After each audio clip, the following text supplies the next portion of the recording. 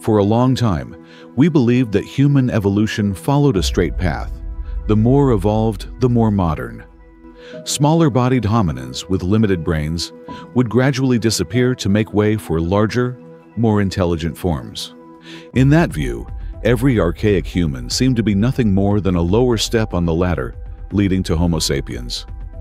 Yet in 2013, after hours of crawling through narrow fissures deep inside the Rising Star Cave, scientists discovered the existence of a strange and diminutive human species. They lived side by side with our ancestors, but as if they had somehow refused to evolve into modern humans. This discovery immediately raised a series of questions. Why did they exist?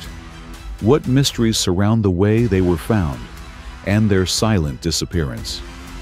2 years later, in 2015, a human species was formally named after the very cave where their fossils had lain for hundreds of thousands of years. Homo naledi, a true rising star in the story of humankind. In 2013, a research team led by paleoanthropologist Lee Berger uncovered a massive assemblage of bones in the Rising Star Cave system in South Africa. More than 1,500 fossil fragments representing at least 15 individuals were recovered from the Dinaledi Chamber, a dark, humid cavity more than 30 meters underground. Access to this chamber was extremely perilous. Some passages narrowed to just 20 centimeters, completely engulfed in darkness, forcing the scientists to crawl and squeeze their way through jagged rock. At first glance, based on skeletal morphology, many assumed these fossils must date to 1 to 2 million years ago, belonging to an early Homo. But modern dating methods overturned all such assumptions. Homo naledi lived only 335,236,000 years ago, meaning they were contemporaneous with early Homo sapiens. This discovery immediately ignited debate about the origins of this peculiar human species. One hypothesis proposes that they branched off very early in the Pliocene and persisted independently until late in time. Others suggest they were a sister group to Homo erectus, sharing a common ancestor. Some researchers even argue that Homo naledi might represent a hybrid between an early Homo, such as Erectus or Heidelbergensis, and a late surviving Australopithecus. To date, however, none of these hypotheses has been confirmed, as their DNA remains undeciphered. The recovered skeletons reveal that Homo naledi were modest in stature, averaging 1.43 meters tall, weighing 40 to 50 kilograms, roughly 1/3 smaller than modern humans. Yet their body structure was paradoxical, combining many archaic traits with surprisingly modern ones. Their elevated shoulders and cone-shaped ribcage immediately evoke Australopithecus, adept at climbing and living in a semi-arboreal niche. Their long, curved fingers were even more specialized for climbing than in many Australopithecines. Strong shoulder muscles and elongated arms suggest they could climb vertically repeatedly, a capability rarely seen in later Homo. But alongside these primitive traits, Homo naledi possessed features strikingly human.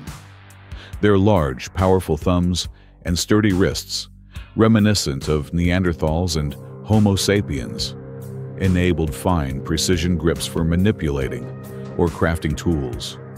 Their feet were virtually indistinguishable from modern humans, allowing long, efficient strides on 2 legs.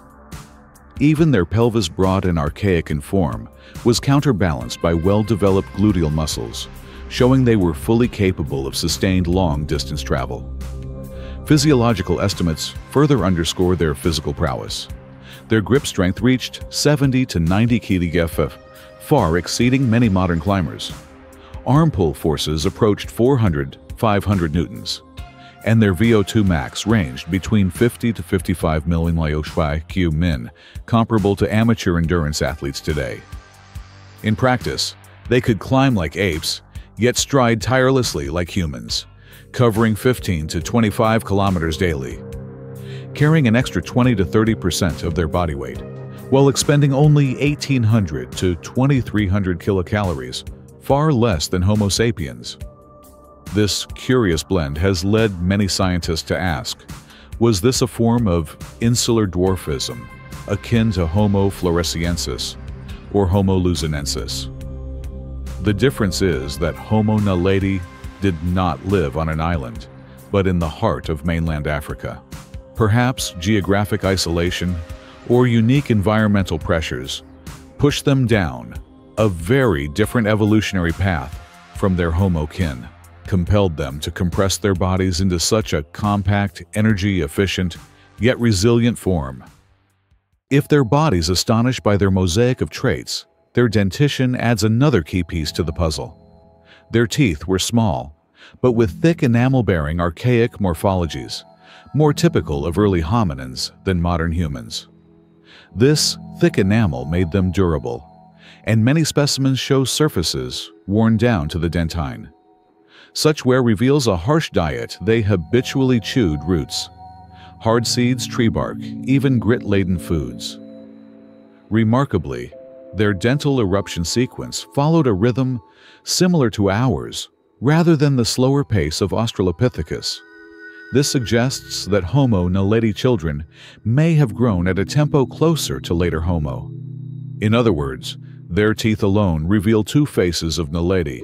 On one hand, a lineage still marked by archaic signatures. On the other, a developmental trajectory edging closer to Homo sapiens. If their teeth reflect diet, their skulls and brains present an even greater paradox.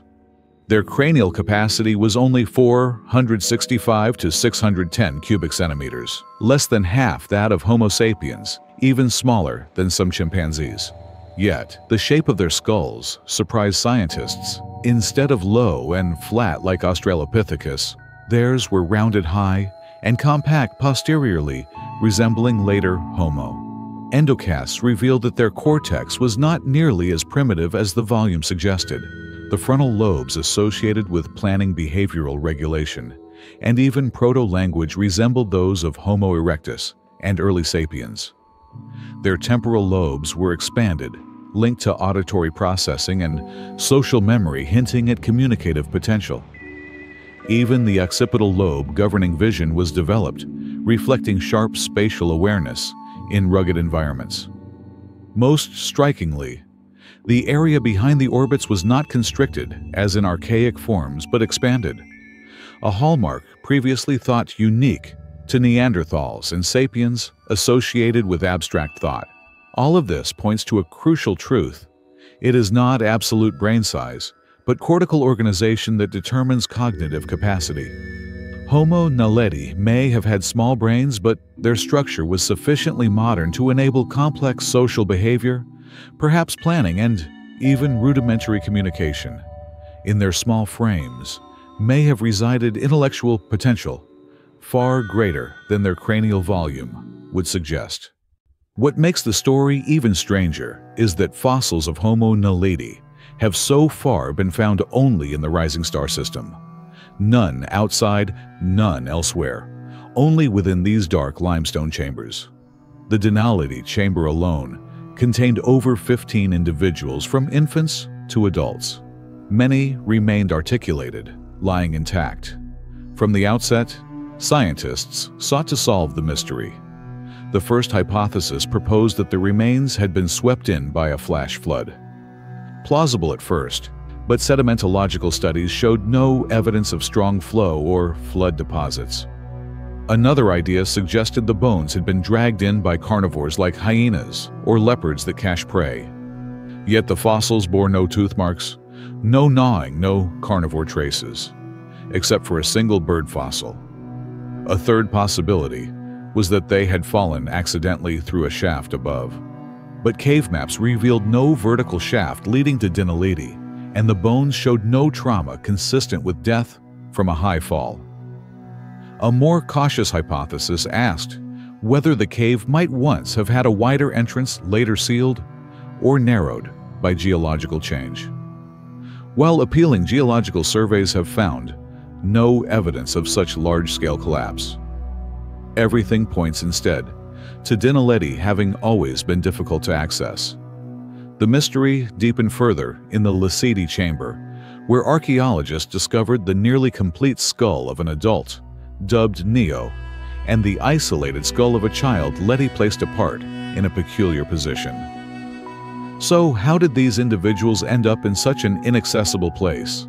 30 meters underground through passages barely 20 centimeters wide in pitch-black, stifling air. With natural explanations ruled out one by one, Berger's team concluded that Homo naledi must have deliberately carried their dead into these chambers. If true, this would represent the earliest known burial behavior, over 300,000 years old, predating both Neanderthals and Homo sapiens. Such details have led many to favor the hypothesis that Homo naledi possessed intentional social behavior far beyond what their small brains would imply. The controversy is precisely this paradox.